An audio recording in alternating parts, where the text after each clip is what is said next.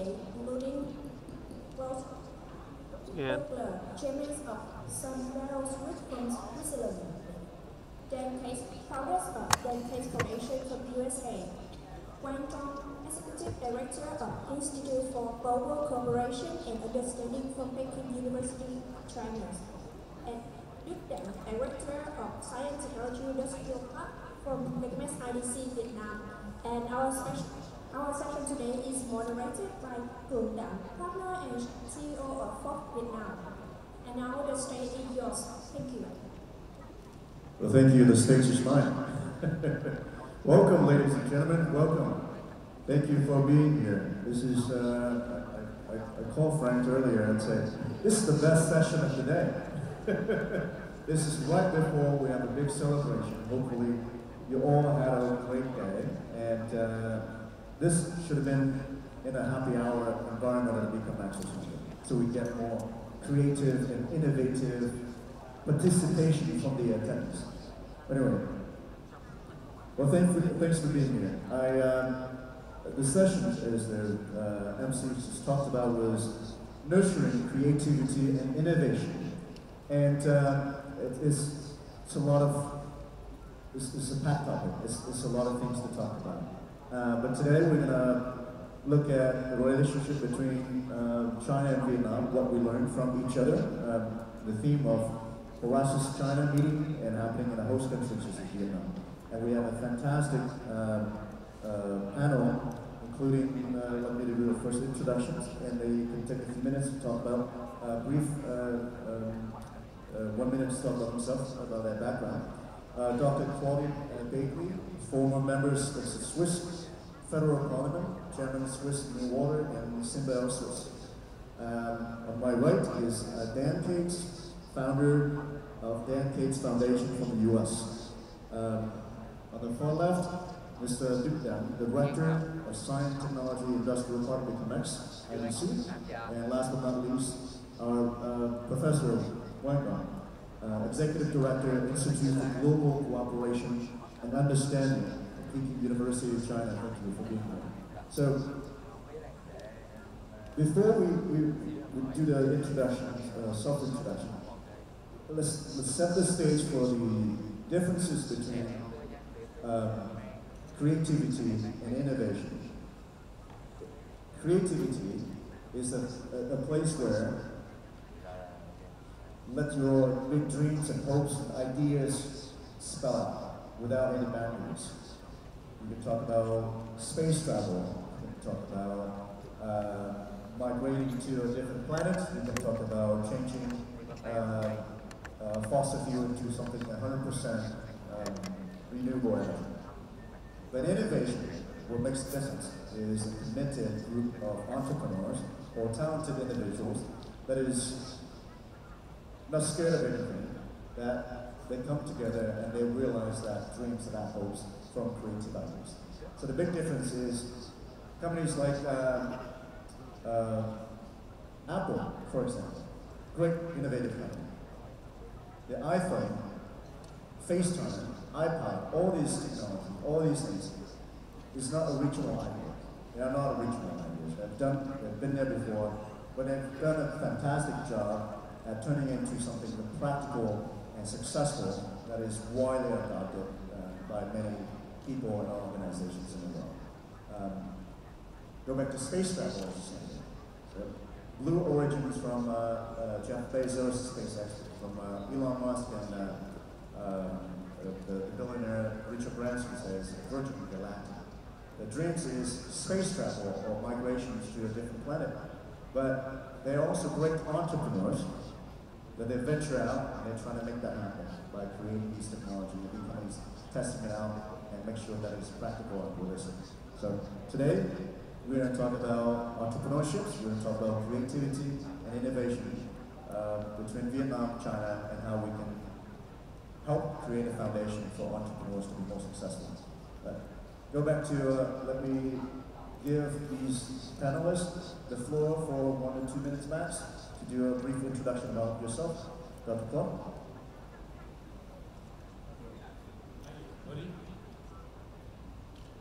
The first distinction is to be done between, as you said, invention, which is technical, technological, and innovation, which is its application.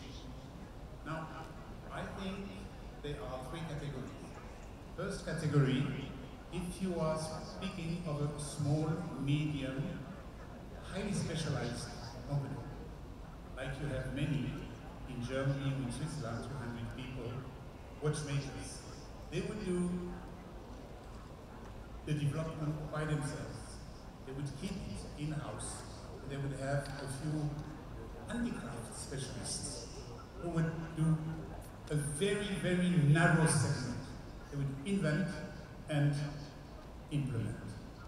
So this is where innovation and invention and innovation would be in the same scope.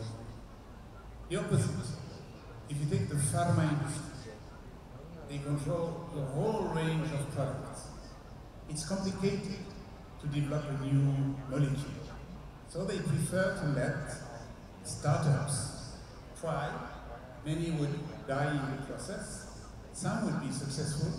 When it becomes too expensive for the startup, for example, for the human level trial, then the pharma company jumps in, puts $200, $300 million, and gets an ownership or a co-ownership of that.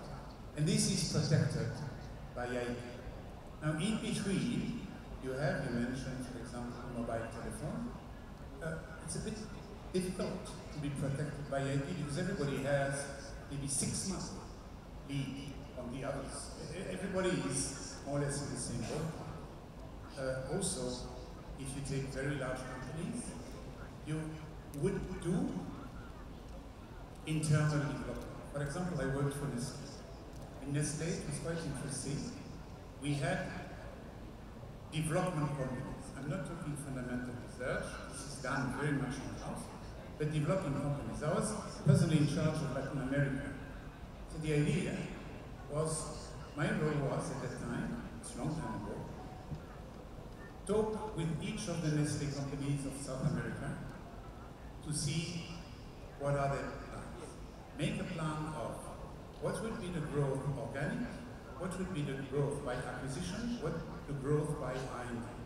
And we had an R&D center specific for Latin America, looking at developing goods based on local raw material, corresponding to the local consumption habits, and being nutritious. So you see, it's the last mile of the innovation. So the technology comes from much behind, but in order to adjust the local resources and the local needs, then it makes a lot of sense to have a team, there were like 80, of scientists who would work on the field and make sure that they can bridge the gap. Dr. Bigler, thank you very much. I want to do a short 1-minute introductions so people will get the background. Maybe 1 minute to talk about your background a little bit. Go ahead. For you. Yes. Microphone. Dr. Bigler, microphone. I'm kind of an ambulant contradiction because I worked in the public sector, started in diplomacy, worked in the Swiss Parliament, but made most of my career in the private sector with large multinationals, and now has launched a startup as a post-career activity. It's difficult to run a startup when you have dozens of thousands of employees, or hundreds of thousands of employees. It's difficult, but at the same time, it's extremely rewarding because you take the risk. Instead of every month being paid, you have to pay your staff. Instead of spending time in corporate politics, you define the goal.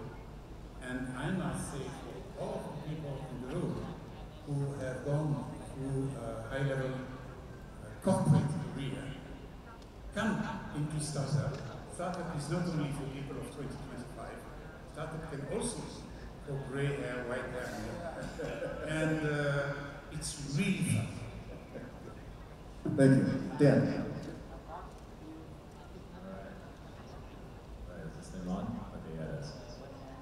So I come from a bit of a different background in many ways, and my approach towards innovation and creativity is a little bit different in a way as well. It's not exactly tech-oriented, but I think technology is super important. So my background originally is from having extreme success from professional poker and finding a way to bridge the gap between that and doing something in the direction of creating positive impact, which is a long story, but involves directions in focusing on towards the entertainment industry and putting things into practice through lead by example and creating, well, what I determined eventually was to be communities, which I believed would foster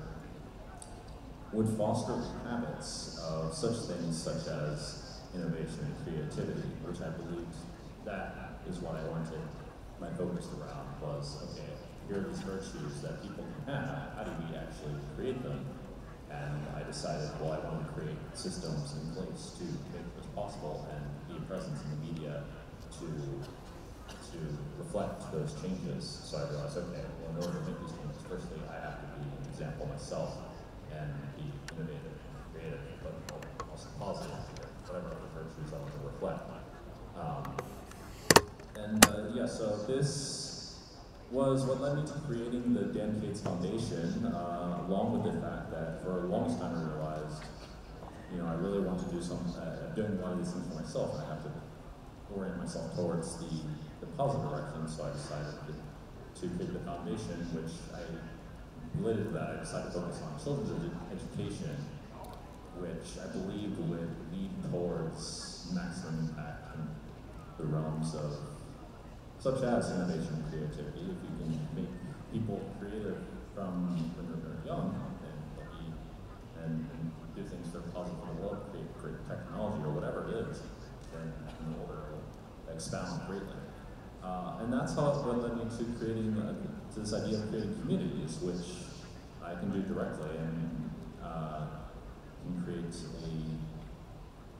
a mutually beneficial existence between me and the people within my communities, and do that towards creating other sustainable systems that lead towards even technological developments or other sorts of things that will be beneficial for society at large.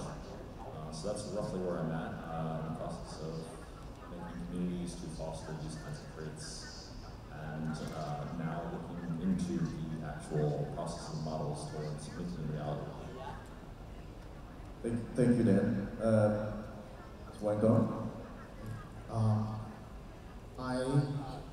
I'm from the background as an academic professor teaching at the university, so that I actually like very much the way start with this is academic. Usually we love to begin with definitions, and indeed this is also what I teach to my students. Try to encourage them to be creative, innovative. This is how we really push the frontier for the production of knowledge. But when it comes to creativity and innovation in business, I'd like to share with you some data.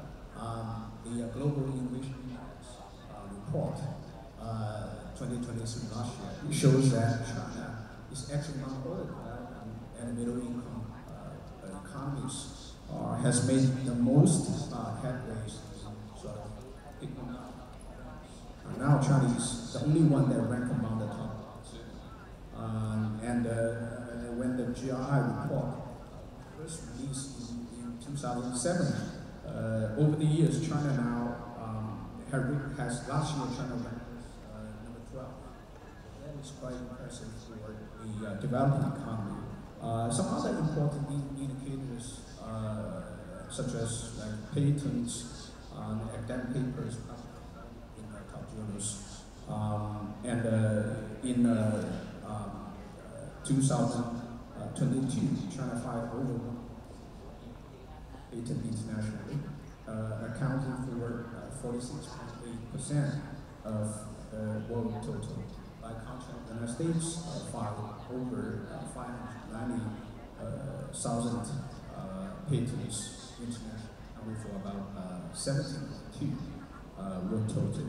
And indeed, the Shenzhen city of Guangdong province alone in 2022 filed close to 16,000 patents, which actually came very close to the number of whole Germany, which is a little bit over 70. And of course, the number of the papers published inside the top journals in 2022, China also ranked the number one with over 92,000 papers published and about 650,000 citations. Trail with over 78,000 papers published and over 300,000 citations. And also last but not least, China's IND 2022 has surpassed Europe now in the world, trading only after the United States, accounting for 20% of the total IND worldwide. So, but is that mean that China is now the most innovative? Probably not, because I would like to also get back to what Paul mentioned. China, I think, has been really a comparative advantage in application of those knowledge, a lot of those findings, and mostly in the field of application of the applying sciences. So I think China is still going forward. I think China needs to put more investment in encouraging the basics, improving its creativity and innovation, putting more investment in the basic science. Thank you. Good afternoon. Hello. Good evening, everyone. It's a great pleasure to be here and very humble to be here with the distinguished panelists from very senior members from Sweden, from USA, and also from China.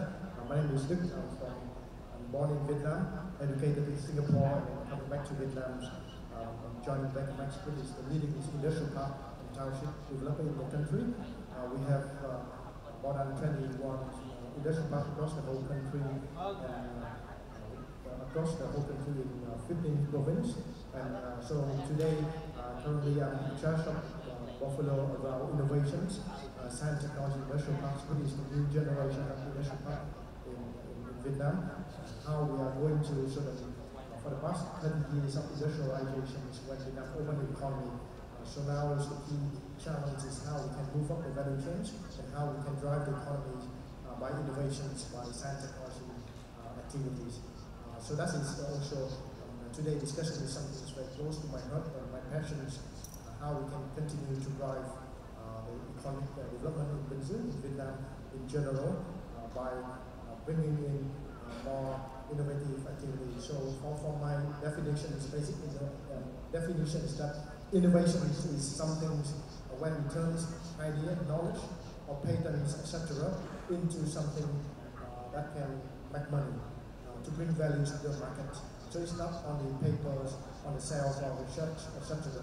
So how we can fuel that process to bring in more values to the society. So, recent years we've seen a lot of great exposure and coverage for Vietnam's economic growth. Vietnam is in a great place that lots of international investors, a lot of foreign investors coming in. Like that, they turned me off. Oh, we're back. It's like Nick, which you said, is trying to drive up the value chain in what we do, in terms of manufacturing, in terms of agriculture and so forth. China has done that for a long time. And China is the hub for high-tech manufacturing, and they want to do more semiconductor, AI development, and so forth. Let's look at entrepreneurship from within a large-scale organization or a startup. So innovation, all the corporates, all the big companies out there, they try to innovate. They have two ways to do it. One, they go invest into startups, or they can grow from within The question is, for Cloud, you've been exposed to both worlds. Your experience with DHL, with Nestle. Can you share the perspectives of why corporate should be or should not incubate ideas versus funding or sourcing, soliciting from different startups for innovative products or things that align with their strategy? Thank you very much. First of all, it should not be from Europe to India. It goes both ways. And I would very much imagine that in future, when people come this part of the world, they may come to the headquarters, and not just for a place for direct investment. I believe that everybody has something to win from mutual partnership. Second, I see that the people in the West were wrong when they believed that here people are only good at cooking. This is really wrong. I was privileged 2008 to be very much involved in a high-level political conference between Germany and China on sustainability and climate protection. We had ministers from both sides. We had CEOs of very large companies of both sides. Chinese, to a large extent, knew as much as German, and Chinese were doing some experiments which had gone beyond what we in Europe were doing. While, if you would ask the public opinion in the West, everybody would think that it's all coming from the West to the East. It was not true. Chinese were not copying. Chinese were developing. When we see today what happened with the photovoltaic industry, clearly there is an edge, probably with artificial intelligence, different sectors. So, we need a cooperation, and it's a win-win between the two. Vietnam and China. Maybe I will here say something which I don't want to hurt some of my Chinese friends, but it's the reflection of a Chinese himself, actually a member of the CPPCC. He believes that if you have video cameras while a university professor speaks, the freedom to express what he really believes is limited because nobody wants to make mistakes. So he had the idea, and I believe it's a very interesting idea, to have a zone in a neighboring country, which was very close to China, where there would be a little bit more freedom for the researchers, kind of a Silicon Valley of the East, so that people can take more risks in their thinking and therefore be more creative. I think the idea was a good idea because after you can of course have all this scale up doing it in China itself. Both China and Vietnam have a sense of discipline, which for example I do not find in India. Both China and Vietnam have a sense of hard work, which I for example do not see so much in Europe. You have a car to do. What is important is to put that freedom of thought, that's maybe the little missing link, and to have that capability to transform the idea into reality. They connect. I came now several times here. I'm really impressed by the way how they built an implementation university. They have all the tools So that if you want to invent something, and then you want to create a machine, they have the machine to create those machines. So they have done the investment so that somebody who would come, be Vietnamese or be foreigner, is able to implement the innovation.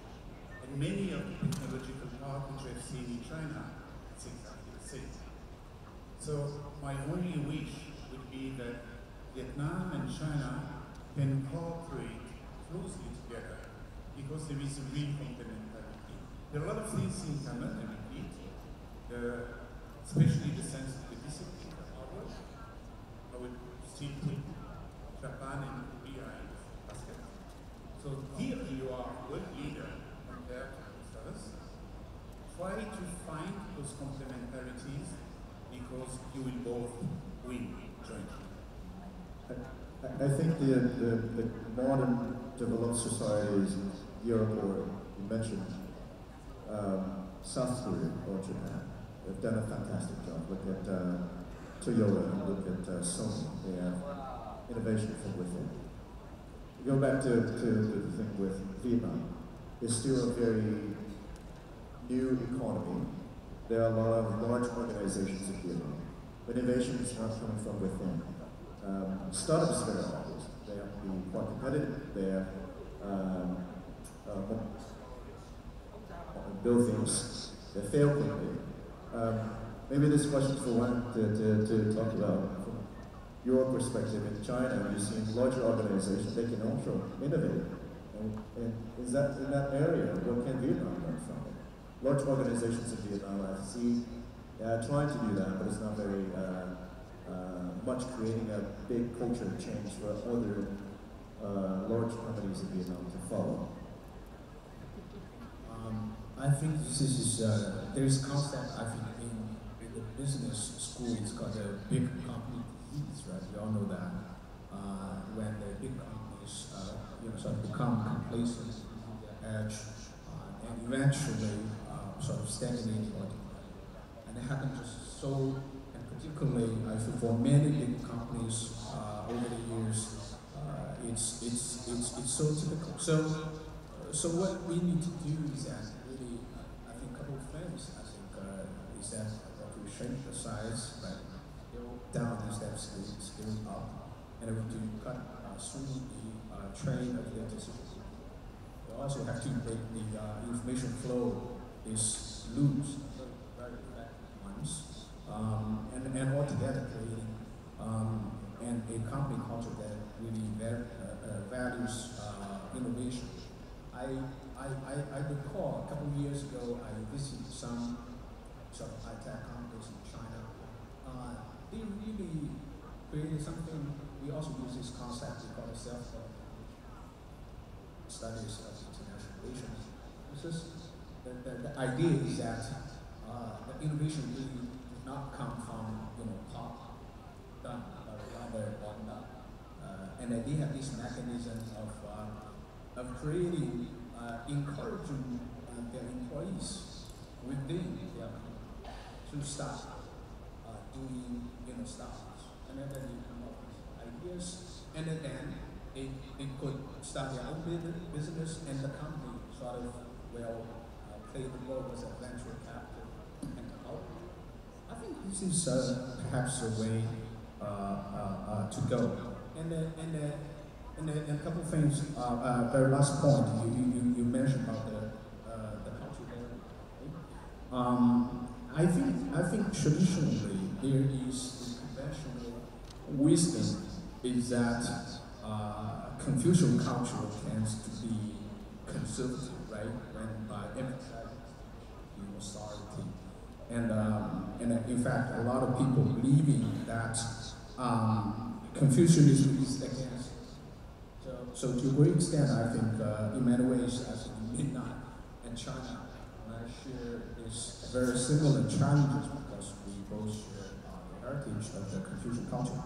But I think what we need to do is a modern transformation of, for instance, the Confucian cultural heritage. For instance, I think the Confucian culture's emphasis on education is very much conducive to creating abundant human capital. That actually holds key, right, to the industrializations in so many developing economies such as China and Vietnam. So I think, yes, I think, you know, if you think about Confucianism, there are some areas, but there are also ways to try to push for volume transformation of children. This segues to something that I strongly believe in. Starting something, building something, is a great way to learn. We're not afraid of failure, right? But that's different in a very different culture. So I want to ask this question, maybe Dick can talk about it, for the audience to understand different perspectives. You get Vietnam, China, the US, and Switzerland. So are there cultural barriers to companies as a leader? If I were a big corp Simpson, I was the CEO, I'm not encouraging it because many failed projects reflect very poorly on me under my leadership. But that's not very good. That's just it's just death to innovation. Everybody's scared of starting something and it's hurting their KPIs. Second part would be societal barrier. Is there barrier something failing? That's preventing people from doing a new startup or creating a new division in their business. Maybe you can talk about that from a economic perspective. So I think I'm going to share the context of in general in Vietnam. So how we see that Vietnam is an emerging economy. When we see that the country is in the process to accumulate capital. So I think there is a very big turning point when we can transition from short-term gains to long-term gains. When we talk about whether we can invest for long-term or we are going to invest for the short-term and get a return, I think that is very strong, very important paradigm shift. When economies move up to a certain level, that they can accept the higher level of risk tolerance. They can accept failure. Failure doesn't mean that they are going to go for like the end of the company, the end of their life, etc.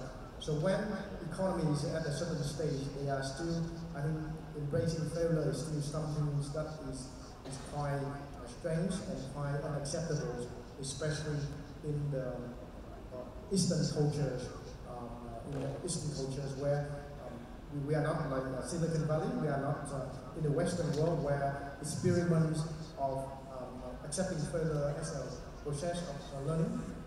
So I think that is the very critical transition that we need to move over in order to propel the innovations process to be taking place in a very strong way. So when the company is still thinking about, I make the investment today, so what is the return for the next 1, 2, or 3 years?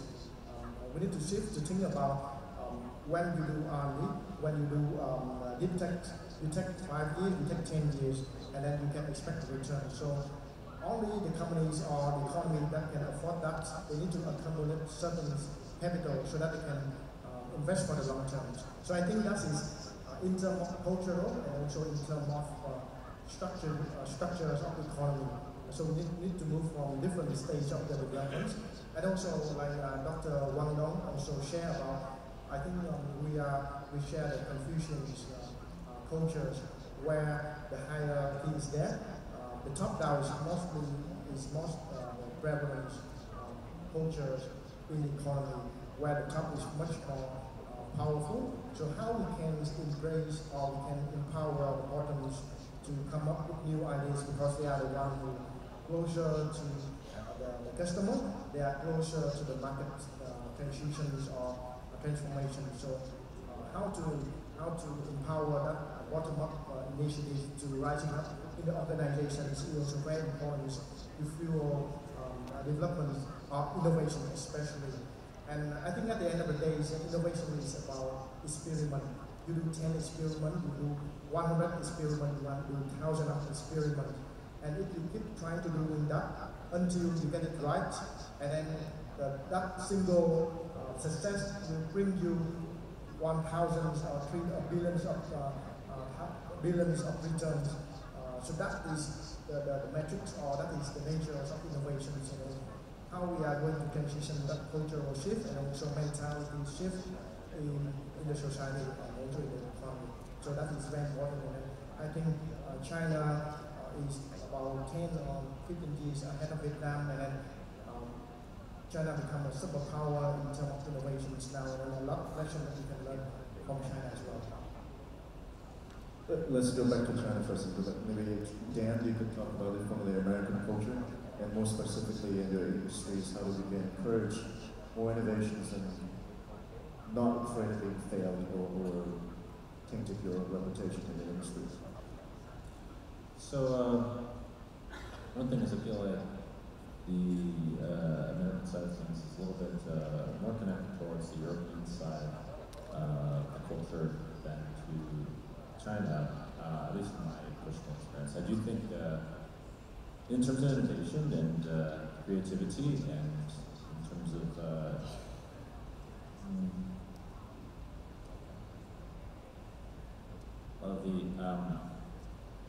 we have a really great mindset in terms of pushing forward all these kinds of aspects in many different ways, not just for the sake of progress.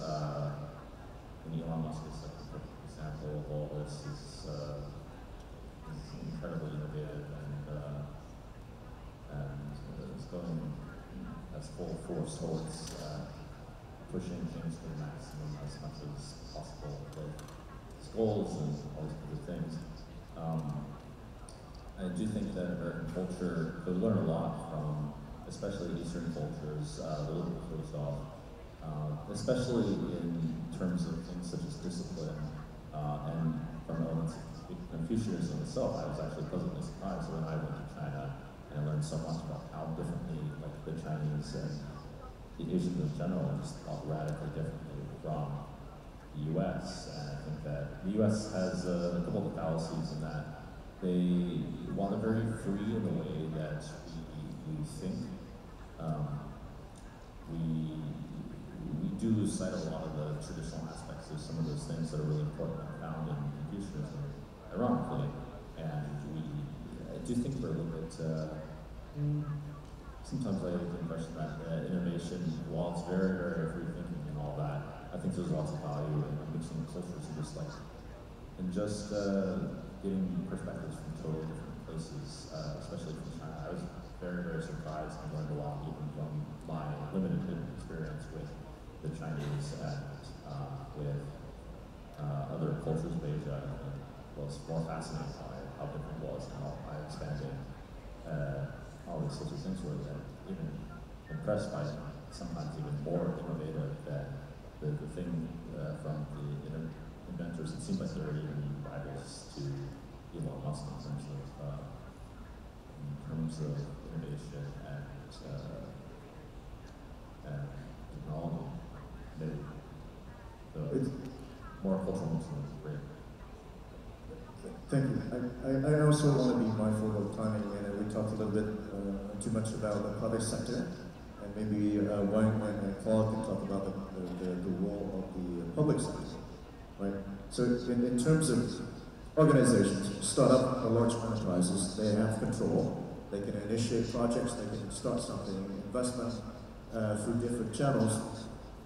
What about the role of the public sector? How can government encourage a path towards organization can be more natural in a way that build innovative projects and solutions in any sector? Claude? The role of the government sector.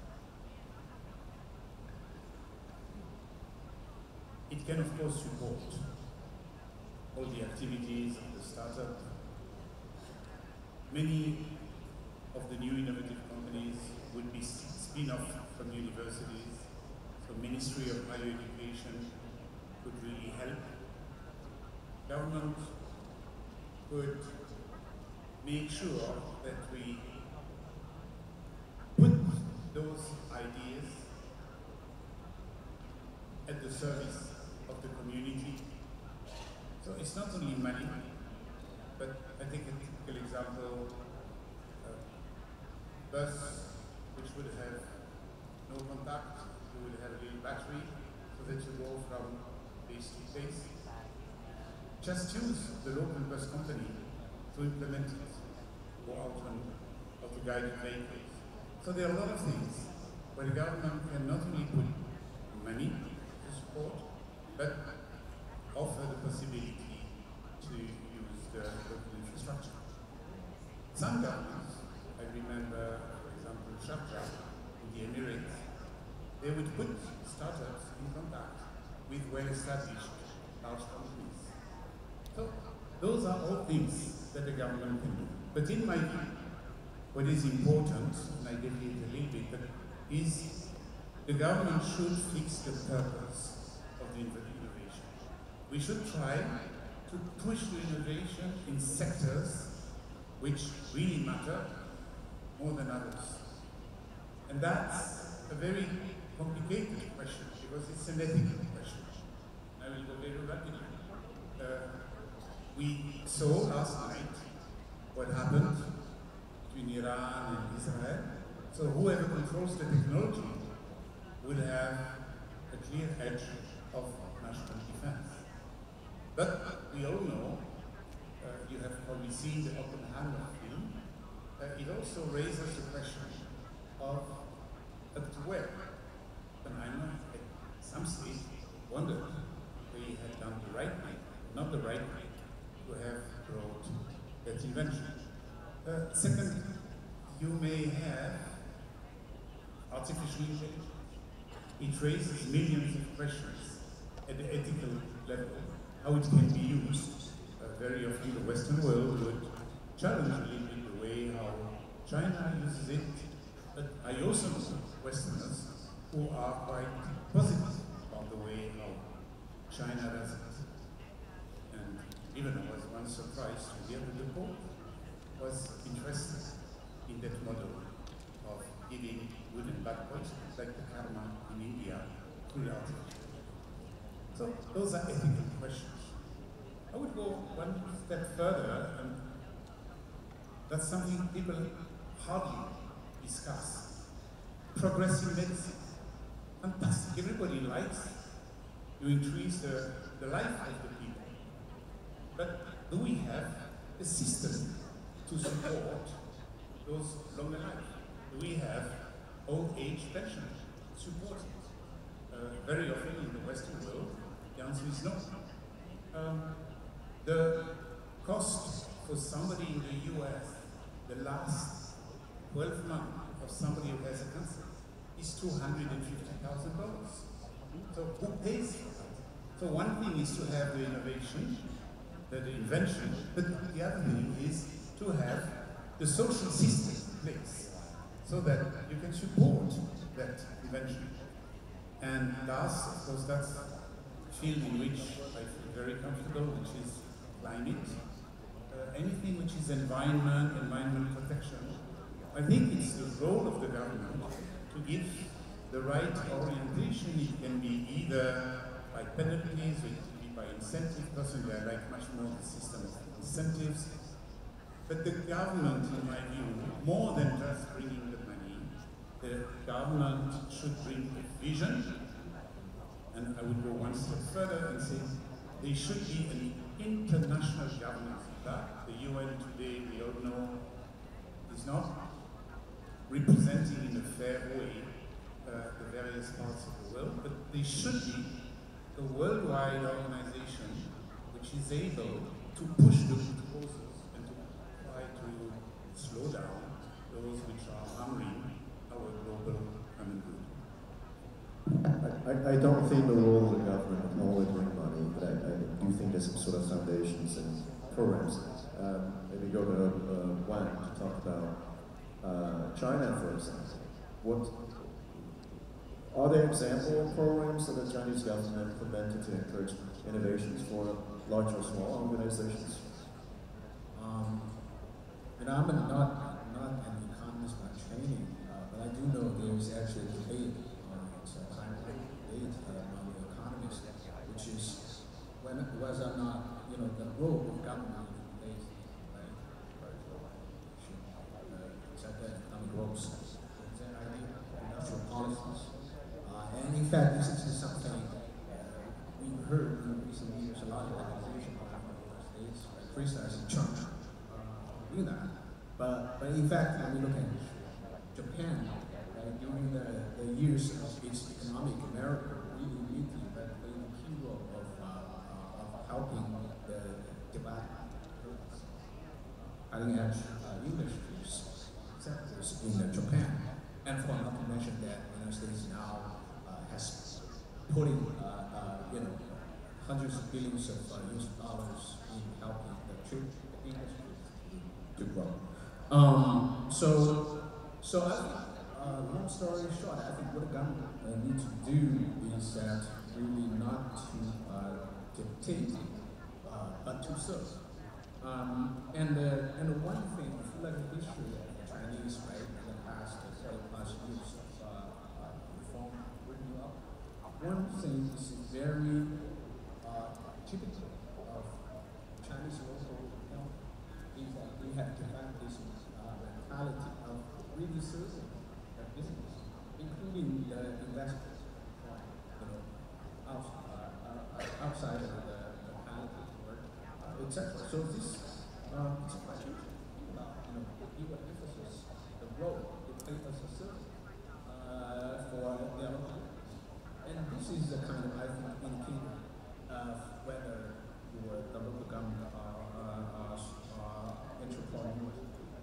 So I think perhaps there's also a fine line in believing that the government can do everything and know everything, try to think, but rather try to create the for the business to grow. I would like to add 2 more points. I think one of the things is that in economics we understand that the role of the government is to correct market failure. Market failures mean that when the market doesn't run effectively, when the private sector doesn't see that very profitable for them to come in, even though that kind of activities or that kind of investment is going to bring values to the society. So I think the role of the government is very important in promoting innovation in the way that they come in a place where there's a market failure, right? And export, for example, like for those investments that take a long time to be realized, so the government needs to come in terms of education, in terms of investing in the R&D infrastructures, and also in where we see that there's a risk that the private sector is not going to take, so that they need to come in and de-risk, so that after intervention is done, the private sectors can find that is acceptable for them to make the investment. So I think that is very important, is that if there is no role of the government in making those long-term investments, that's very hard for countries to scale up or to rise up in the value chain. And especially China did an excellent job in doing that, right? In terms of building infrastructures, in building especially education and R&D infrastructures, and also providing public goods that going to bring externality, positive externality to the economy. And secondly, I think it's very important around policy making process. When innovation is going to bring in new solutions that is not currently regulated in the economy. So how the governments can come in to provide a safe place for entrepreneurs and innovators to test and do experiments without getting penalties because this is not regulated. So I think sandbox is very important. What is the term of innovations? Since that the government allow for new things to be experiments within a controlled environment, so that if it is successful, then it can scale up. If it's not successful, so it can keep it there and cut it off. So I think those are the 2 key points. I think that is the important role for the governments to stimulate innovation and continue to take off. Thank you. I think we've run out of time, and I want to be mindful that everybody needs to go to the next function. The sum of this is, from creative ideas to innovation, it takes a long time. There's a lot of failures, there's a lot of commitment, a lot of companies that are trying to do a lot. For example, we talked about Elon Musk building Tesla. the core mission of that is trying to transition the world to a more greener